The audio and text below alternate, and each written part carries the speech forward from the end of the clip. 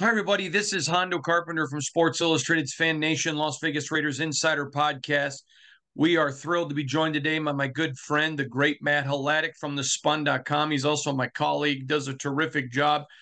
All things sports. And Matt, this is the third week in a row I've had to start, but now I know all the information. Taylor Swift taking over the NFL. I know now Swifties are what they call her fans.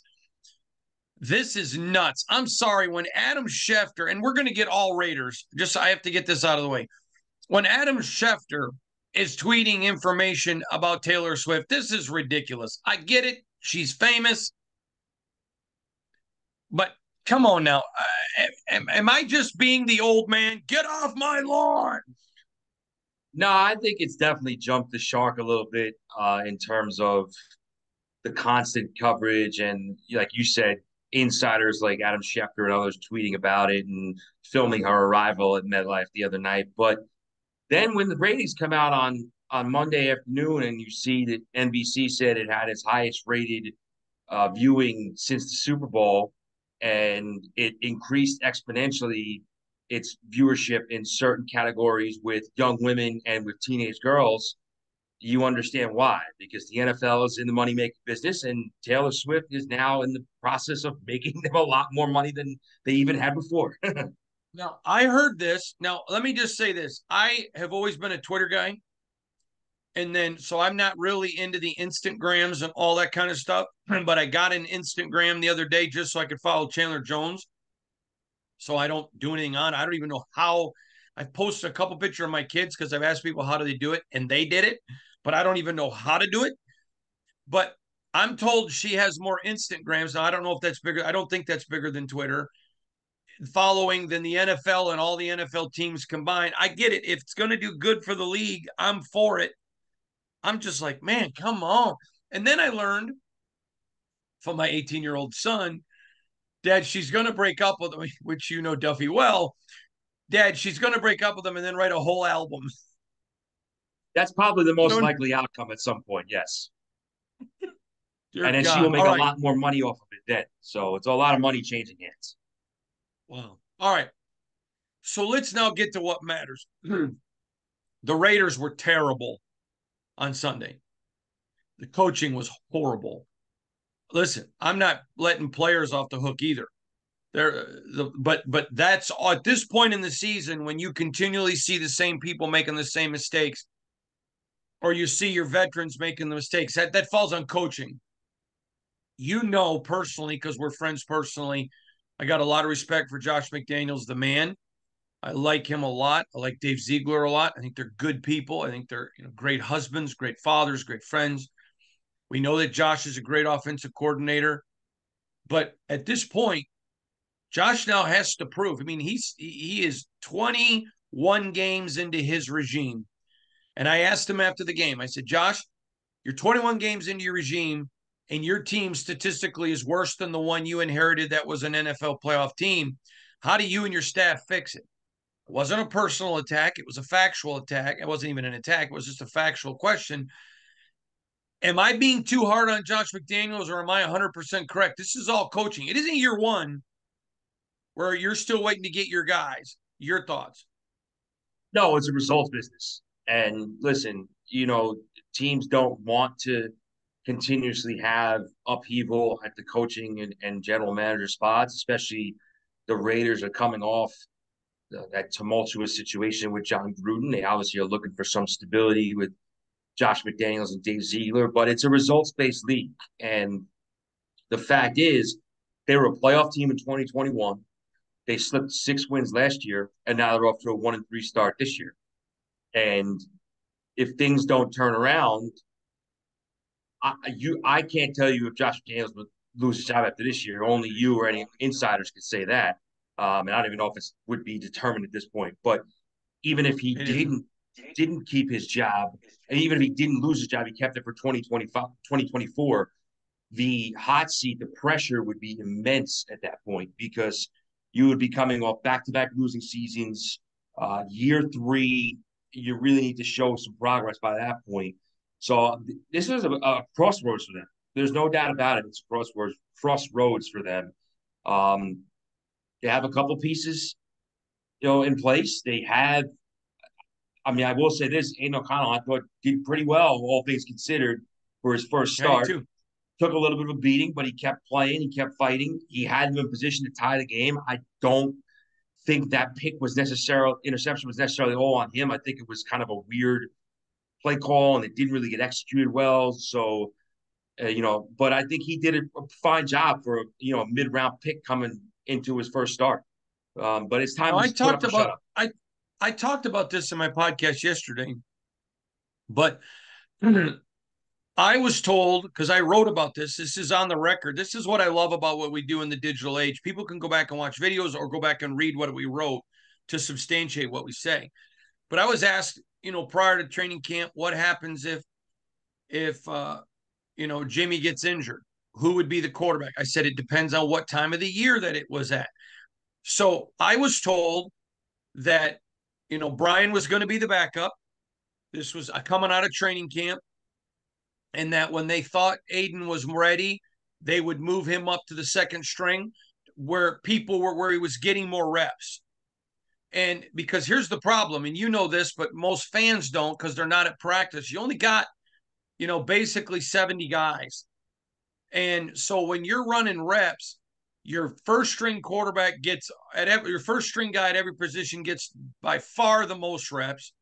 Your second string guy gets some, and your third string guy gets little or no reps. I mean, it's hard to do anything because you just don't get a lot of reps because practices are smaller, rosters are smaller. And so I said this in my podcast after the game. I reiterated it yesterday. To play Aiden O'Connell when the week before he's not even active and he's your third stringer, to me, you have not done anything to prepare the kid for the moment. Bam, okay, here we go. You're the guy.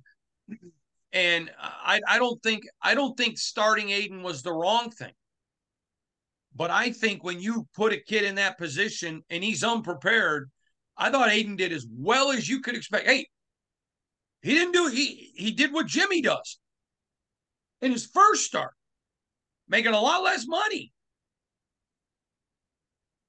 No, I agree. I think that you got the most out of him that you could expect in that situation.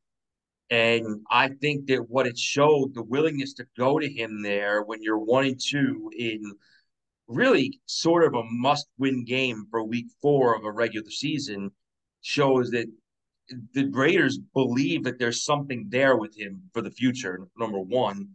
And number two, I think that it shows that they could turn it over to him, I think, sooner rather than later if this season slips away or if Jimmy Garoppolo gets banged up again. Because listen, the Raiders did make an investment in Jimmy Garoppolo. He was Josh McDaniels' handpicked quarterback that he wanted after they parted ways with Derek Carr. But Jimmy's still only a Oh, well, temporary guy. hold on, because I'm going to always be fair. Tom Brady was that guy, Right, right. so he wasn't the hand picked. He was the who's left over pick. Okay, yeah. So he was the second option when Brady made it clear that he was retired and wasn't going to come to Vegas. Um, but I think that you look at it, I think that the Raiders know that Garoppolo is not their long-term franchise guy. He's in his, early 30s. He's had injury issues. I think that he's sort of a bridge QB at this point, and the bridge may be built sooner than you think if they struggle this year and they want to get a look at Aiden O'Connell. Because here's the thing: if they lose, if they're in a position where later in the year they're in a losing season, and it looks like they might be in position to draft one of the quarterbacks this year. I don't know if it'll be Caleb Williams because you have to have the number one pick to get him, but there's a few other first round mock guys at this point. Drake May, obviously, JJ McCarthy. I've seen Quinn Ewers if he comes out, Shador Sanders, Michael Penix Jr. The list goes on and on. They need to know, okay, are we going to try to make a move for one of these guys if we want a quarterback, or can we work with Aiden O'Connell in 2024 and beyond? Here's the problem, and I want to run this by you. I want to get your opinion. And I said this right after the game, and I maintain it. If Jimmy's healthy, he's their guy because they know they got to win. So if they get to a place where they know the season's over, then do they give Aiden O'Connell more reps? But the problem is if you do, you still got Jimmy. You're married to Jimmy next year, salary cap wise. You're married to him. So whether you want to go pick another quarterback or whatever, if you go away from Jimmy, then do you almost make it where, okay, we went away from Jimmy. We got to go pay another quarterback not to be here. There is a lot of things up in the air to me. And I think this is amazing. And you probably saw, I did it on Twitter, a poll where thousands of Raider Nation voted and said, I think it was 76%. We want Aiden O'Connell. Fine, we're done with Jimmy. Let's go. Let's move on. Which I understand the fan part, but if you're Josh McDaniels and Dave Ziegler and you need wins, and you think Jimmy gives it, you got to go play Jimmy.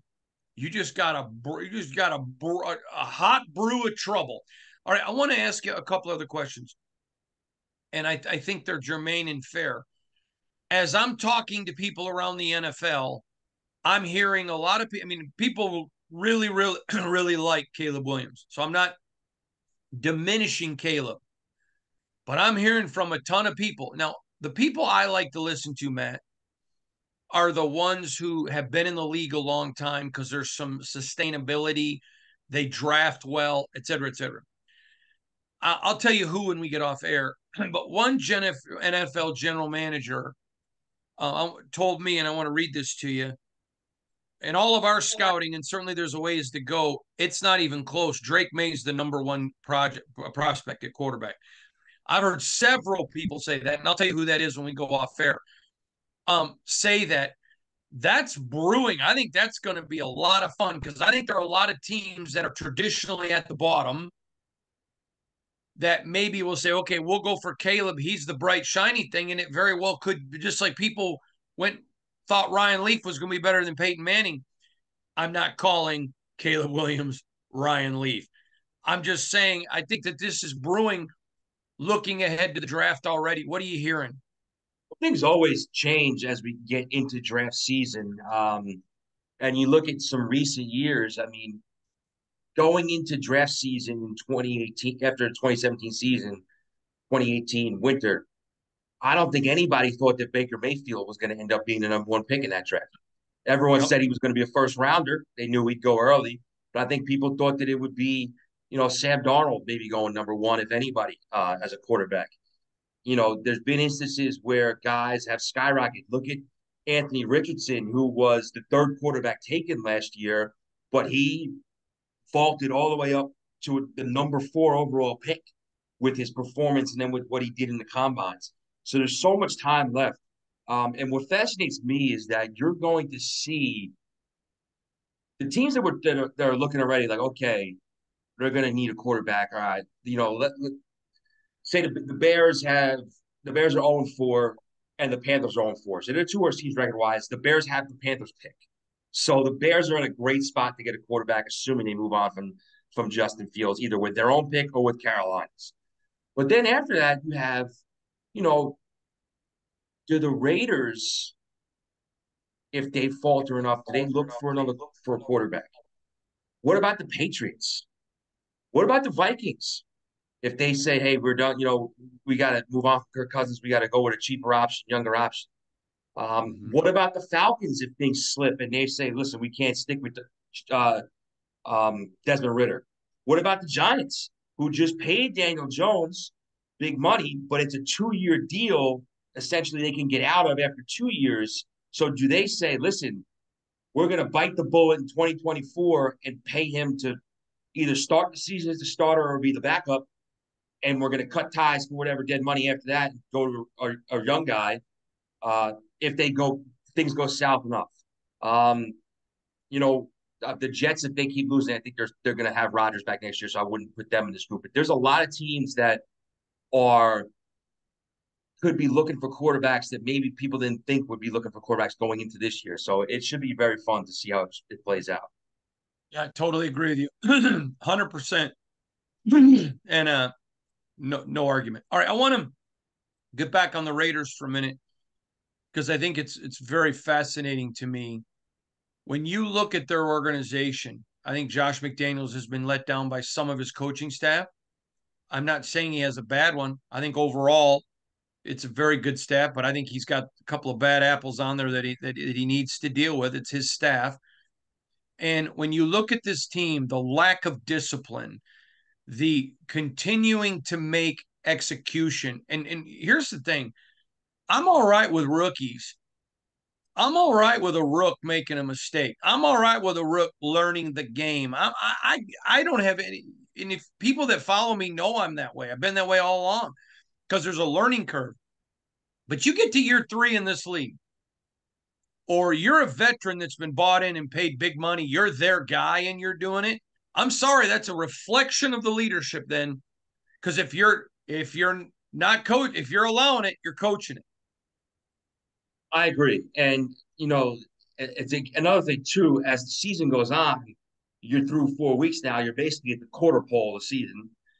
Um, Tolerance for operational issues and execution issues becomes even less for should be for coaches and for fans too, because this isn't week one where you're coming with, maybe you guys didn't play a lot in the preseason, it's their first real game reps, things like that.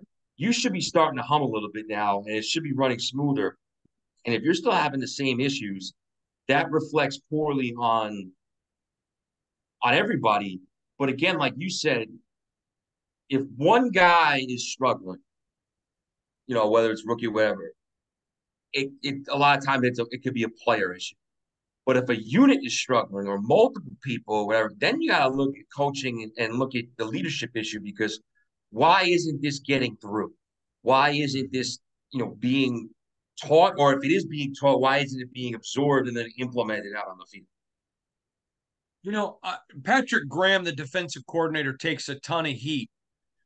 But I want to be as fair as I can because I'm not a fan. Is you have a team that put $102 million of the salary cap into the offense. And I'm sorry, I think, I say I'm sorry, I'm not. I'm going to get that out of my vocabulary. I think the defense has played, considering the amount of money they spend on it, the youth, and other areas, I think has played relatively well. It's the Raiders offense that's costing them. It's the stupid penalties that kill drives early. It's the turnovers this week. I mean, it's getting to the point now where you put all of that money. I used the term the other night. It's like buying a brand new Lamborghini, but forgetting you need a transmission. You spend all that money on that offense and they can't go out and score. Yeah, I think they're averaging it's like 15 or 16 points a game now. It's ridiculous. It's inexcusable. And I understand that people like to pick the low hanging fruit. You've invested so much money in your offense. They're not getting the job done. I'm sorry. Do I think the defense can play better? Yes. Do I think there are missed tackles? Yes. Do I think there are some execution? Yes. But you put all of your money, not all, but you put a vast amount of your money in that offense. And so you're getting out of your defense what you have a right to expect. The problem is you're not getting out of your offense what you have a right to expect. To me, that's all on Josh. I agree. I think, listen, the Raiders, I think, are one of only two teams. I think it's them and the Giants that don't have a takeaway yet this year, which is hard to believe defensively through 4 games. So that is a problem. And again, I do think that the Raiders, we've talked about, they need an influx of talent on the defensive side of the ball. They need to see if some guys can develop on that side that they've used either high draft picks on or brought in free agency. But I do think that, listen, when you employ one of the best running backs in the NFL, one of the best, if not the best, wide receivers in the NFL, when you have one of the better left tackles in the NFL, and you bring in a veteran quarterback, you bring in another number 2 wide receiver who has experience. You have a slot guy that you extended, your own guy, Hunter Renfrow. You use a second-round pick on probably the best tight end, or the surest thing at tight end coming out of that class. in Michael Mayer. The fans have a right to expect more there and expect more production. And again, listen, they had a rookie playing in his first game last weekend. I think he did probably as well as you could have hoped. But they didn't have a rookie playing against Buffalo, who, as good as Buffalo is, the Raiders didn't score after the first drive of the game, other than they didn't score a touchdown after the first drive of the game. Mm-hmm. Pittsburgh, they scored early in the first quarter, didn't score again until midway late through the fourth. So when you're getting those offensive lulls, whether it's through you can't sustain drives or the Pittsburgh game, Garoppolo has some silly turnovers, it's a problem. And I think that it's an offensive league. First and foremost, it's an offensive league. You can't have a sieve on defense. You Right. need playmakers. You need to be able to play defense, but you need to be able to score points in this league now to do anything. Well, and just so you know, the Raiders do have a turnover. They got an interception from Trayvon Moehrig. I'm sorry, you're right. They do. So I think it's either the Giants are the only team or there's one other team besides them. My fault. I forgot they did But intercept but Herbert on still, Sunday. but still, Yeah. for a team that put all emphasis in training camp on turnovers and big Yeah. plays, it's germane. Anyways, so let's talk about this. I've put it all on coaching, and I think that's fair. I'm not against putting it on players. Now I'm going to tell you what I'm thinking for Monday night. And I want to get your opinion. I don't want to hear about Aiden or Jimmy. I know what I would do. Doesn't matter what I would do. I don't want to hear about defense. I don't want to hear about this guy is not tackling, this guy's not catching, where's Hunter Renfrow. We're going to get into all that because those are all things that we discuss. But when I'm talking about the game, this is a Green Bay Packer team the Raiders should beat at home. This is a team that all the pressure in the world to me rests squarely on the shoulders of Josh McDaniels. This whole game is about him. If I'm the production team doing Monday Night Football, I have a camera that never leaves Josh McDaniels because this is who the game is about. I mean, he is squarely under the microscope. He's got to right the ship. He's got to get the team back in order. He's got to get his coaches coaching better, his players playing better. These are his guys. The money's been spent the way he wants. To me, this entire week, the storyline, last week it was can Herbert, punish Herbert, physically go after Herbert, attack it. No, nope, nope, nope, nope, nope, nope, nope, nope. None of that. None of it. Don't want to hear it. And we'll discuss it. I don't want to hear from them. It's all about Josh. You got to prove 22 games into your career as a Raider. 22 games. You are 7-14. You have got to prove at home against a beatable team like Pittsburgh was. You got to get the shit back on track. This is all about him, adjustments, his staff, everything else to me. Am I oversimplifying it? I don't think I am. This next, and I know we're talking immediately Monday night with the Packers. This next 6-game stretch is absolutely paramount for Josh McDaniels and his regime. Because if you look at it, they have one game that they should lose on the road in Detroit because the Lions are actually a functional, solid NFL team. But the other 5 games they have 4 home games against the Packers, who have struggled, the Patriots, who have struggled offensively. Bill Belichick is going to be motivated facing his old assistant. He's going to have a strong defense, but their offense has not been good. They have 2 back-to-back home games against the 2 New York teams who have been the only 2 teams in the league that haven't played an offensive snap with a lead this season. They're both 1-3. They're both bad. Their other away game in that stretch is at the Bears, who are bad. So those are 5 winnable games out of 6. 4 of them are at home. And I know you can talk about the lack of home field advantage. That's a topic for a whole other topic for a different podcast. The Raiders don't go 3-3 in these next 6 games, at least it could get ugly. Because after that, you got the Dolphins, you got the Chiefs, you have the Chargers again, you have the Chiefs again. If you're 3-3 in this 6-game stretch and you're 4-6, well, all right, maybe you can pull a couple wins off down the stretch. Even if you finish 7. What? You Well, I'm say saying if you're if you're 4-6 overall, if you go 3-3 in the Oh, okay, stretch. okay, But okay, okay. Yep. four and Okay. two is even better. I mean, you're 5-5. Then you could say, all right, we can maybe hang in the playoff race later in the season. But they have to be at least 3-3 in this stretch coming up. If they're not, it's going to look really poorly and things could spiral. Right. And I want to add this because this is something that I think I thought with the talent they had, the defense they had, and everything else, this was a 9-win team. And I'm getting a lot of people. Hey, are you gonna go back on that? No, because this is a 9-win team. If they don't get to 9, they woefully underachieve. 9 is what with this talent, with this staff, this is where they should be is 9 wins. To me, that is the standard. And I said if Jimmy stays healthy for all 17. Well, he hasn't. He hasn't. And the point of the matter is that you want to get mad at Jimmy. The staff signed a guy that they knew was habitually injured. And you and I talked about this in the offseason. I said, you got to give Jimmy, you got to give Josh and Dave the benefit of the doubt. This is the guy they want. They think that they can keep him healthy. Great. Great. But the moment he gets injured and starts missing, it's on them. I'm just saying there are a lot of dynamics in this water. This game is all about Josh, and these next 6 games are mammoth. They are, and again, in year two, you're supposed to start to put your stamp on things, and it's supposed to really become your team. Obviously, not every player is his. He's inherited some of the roster, some really good pieces, some not so great pieces, but he's molded it enough where this is should be starting to take on the identity of his team.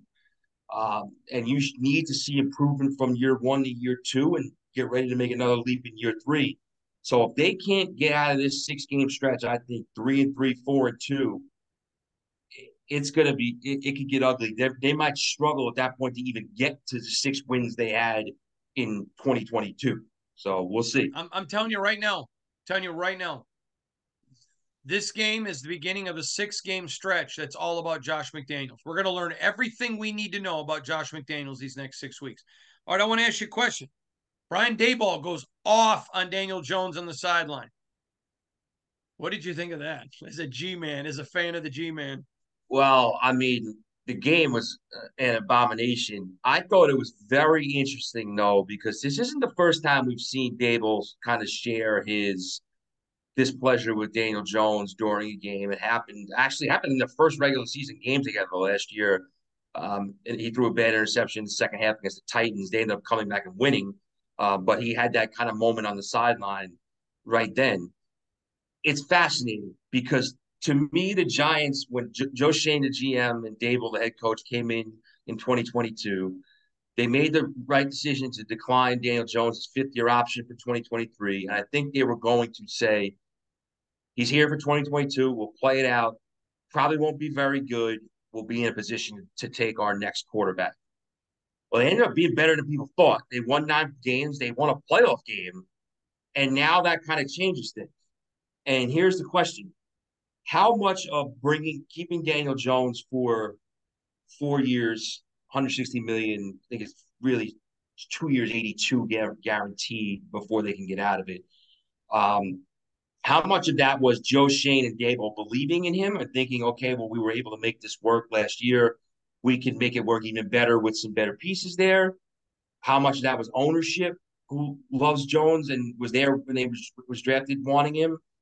If things go south and the Giants win 3 or 4 games or something like that, I don't think they're going to want to move on from another head coach after 2 seasons. They've done it 3 times in a row. So Dable, I think, is safe.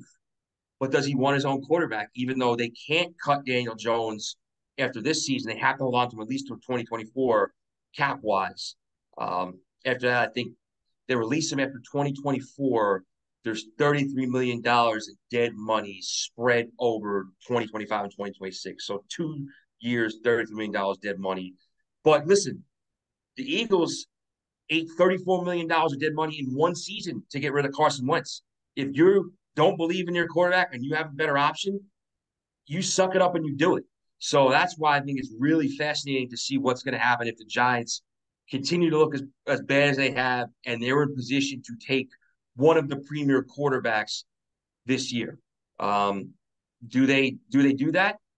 Do they say we'll run it back one more year with Daniel, and if it doesn't improve, well, we'll just cut ties then and we'll get a quarterback in 2025? A lot of things to think about. All right. Prediction time. The Raiders, Monday Night Football, hosting the Pack. What's your prediction? It's tough because coming into this game, I had them at 7-10 in the season. Coming into this game, though, I had them at 2-2. I think it's a winnable game. I talked about this. I thought that the Packers, they blew the game against Atlanta and then really got lucky that Derek Carr got hurt when they were down 17-0 to the Saints, because the Saints couldn't do anything after that. They ended up coming back and winning. And the Lions are actually a good team, but the Lions embarrassed the Packers at Lambeau last week. This is a winnable game. The problem is this: Garoppolo coming off concussion, the way they played so poorly the last couple of weeks. I can't pick the Raiders to win right now until I see them do it again.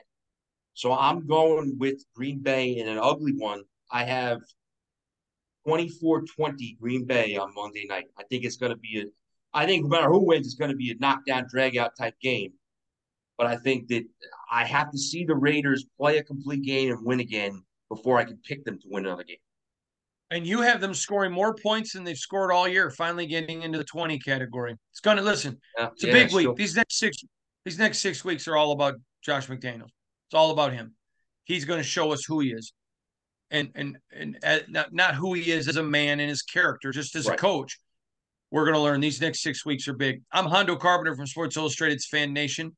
He is the one and only, the great Matt Hladek from thespun.com. You should put him in your favorites. Just trust me, you won't regret it. Part of the Fans First Sports Network. Thanks for watching today, everybody. God bless you. Have a good day.